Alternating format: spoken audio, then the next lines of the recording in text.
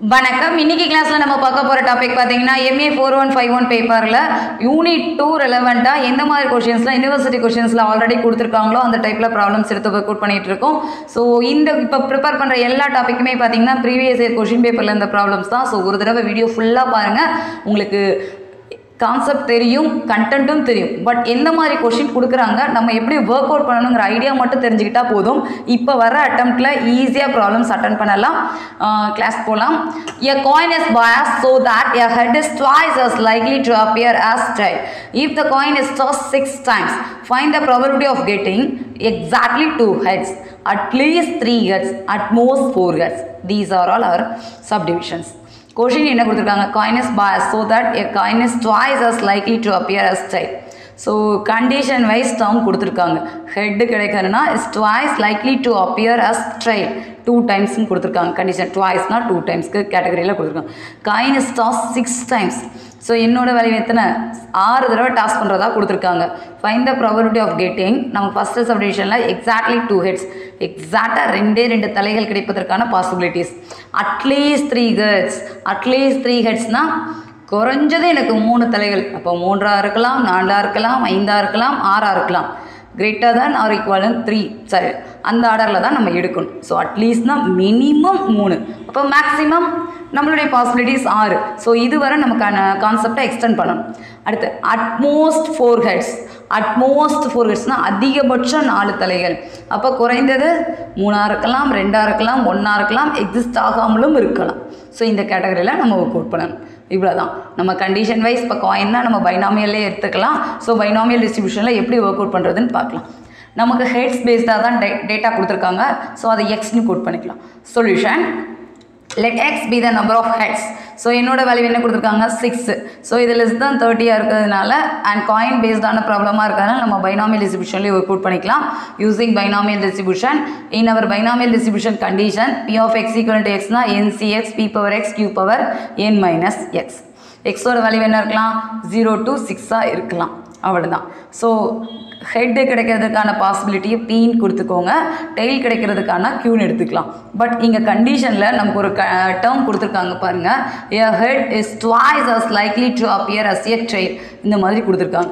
that is given condition are head is twice as likely to appear as a tail. அப்போ head கிடைக்கிறது tail கிடைக்கிறதோட 2 மடங்கு, that is p equal to 2q.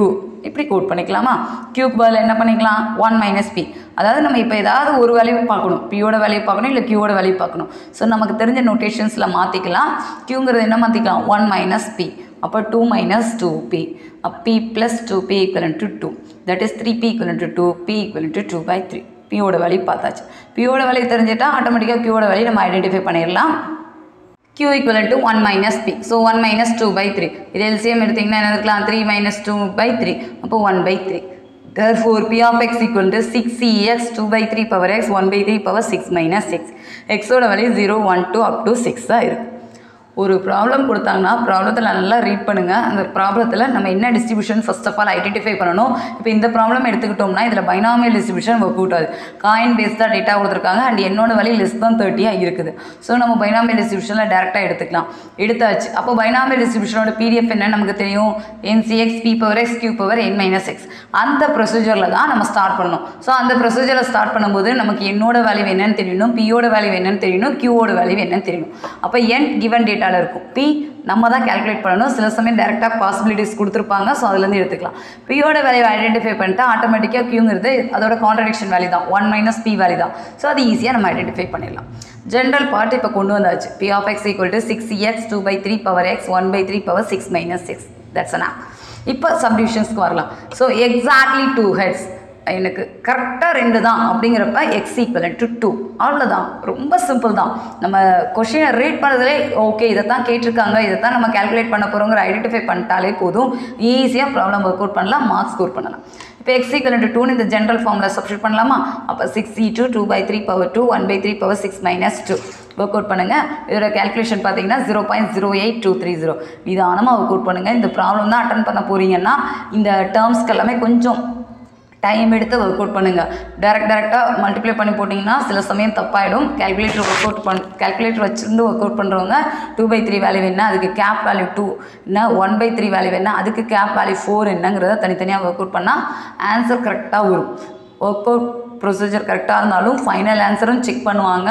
So கொஞ்சம் நிதானமாக work out பண்ணுங்கள். Subdivision 2 என்ன கேட்டிருக்காங்க, at least 3 gets. At least 3 getsனா greater than or equal to 3. So 3, 4, 5, 6 வர பார்க்கணும். அதுக்கு என்ன பண்ணிக்கலாம், 1 minus p of x less than 3 போட்டுக்கலாமா. ஸோ less than 3 என்ன இருக்கலாம், ஈக்குவல் 0 இருக்கலாம், 1 இருக்கலாம், 2 less than. ஏன்னா less than or equal to அட்லீஸ்டில் equal அதில் போயிடும். அப்போ இங்கே எழுதும்போது less than போட்டால் போதும். ஸோ less thanங்கிறப்ப அதை விட கம்மியாக 2, 1, 0. அப்போ x equal to 0 இந்த ஜென்ரல் கண்டிஷனில் போடுங்க. x equal to 1, x equal to 2 போட்டு எக்ஸ்பேண்ட் பண்ணுங்கள். ஸோ 1 மைனஸ் ப்ராக்கெட் கரெக்டாக போட்டுக்கோங்க. 6 0, 2/3 power 0, 1/3 power 6 minus 0. Second category x equal to 1னா 6c1, 2/3 power 1, 1/3 power 6 minus 1. x equal to 2னா 6c2, 2/3 power 2, 1/3 power 6 minus 2. எழுதியாச்சு. இப்போ இதோட கேல்குலேஷன் செக் பண்ணிக்கலாம். 1 minus இந்த வேல்யூவெல்லாம் நீங்கள் எடுத்து எழுதி பாருங்கள். ஃபைனல் ஆன்சர் 0.899 வருதான்னு செக் பண்ணி பாருங்கள். ஆன்சர் கரெக்டாக வரும். அப்படி வரலைன்னா கமெண்ட் பண்ணுங்கள். எந்த இடத்துல பிரேக் ஆகுதுங்கிறத நம்ம ஐடென்டிஃபை பண்ணிக்கலாம். Last option utmost 4 heads. So அட்மோஸ்ட்னா அதிகபட்சம் அப்படிங்கிறப்ப 4னா 3 இருக்கலாம், 2 இருக்கலாம், 1 இருக்கலாம், 0 இருக்கலாம். ஸோ அதை தான் எழுதியிருக்காங்க less than or equal to. Utmost அப்படிங்கிற வேர்டை பார்த்தீங்கனாலே less than or equal code பண்ணிக்கோங்க. ஸோ இங்கே 4ங்கிறப்ப 4, 3, 2, 1, 0. இப்போ தனித்தனியாக நீங்கள் ஜென்ரல் ஃபார்மில் கோட் பண்ணிக்கோங்க. 0க்கு தனியாக எழுதுங்க, 1க்கு தனியாக எழுதுங்க, 2க்கு தனியாக எழுதுங்க, 3க்கு தனியாக எழுதிக்கோங்க, 4க்கு தனியாக எழுதுங்க. தனித்தனியாக ஒர்க் அவுட் பண்ணுங்கள். நமக்கு வர ஆன்சர் பார்த்தீங்கன்னா 0.6487. Therefore, probability of getting at most 4 gets is 0.6487. ரொம்ப இன்ட்ரெஸ்டிங்கான ப்ராப்ளம் தான். இதில் ஹெவி ஒர்க்ஸ்லாம் கிடையாது. நமக்கு பைனாமியல் டிஸ்ட்ரிபியூஷன் ஐடென்டிஃபை பண்ணணும். அதுக்கடுத்து அவங்க என்னென்ன டேட்டா கொடுத்துருக்காங்கிறத நோட் பண்ணிக்கோங்க. NCX P⁴X Q⁴n−x இந்த நோட்டேஷனுக்கு நமக்கு தேவையான கேல்குலேஷனை கொண்டு வரணும்.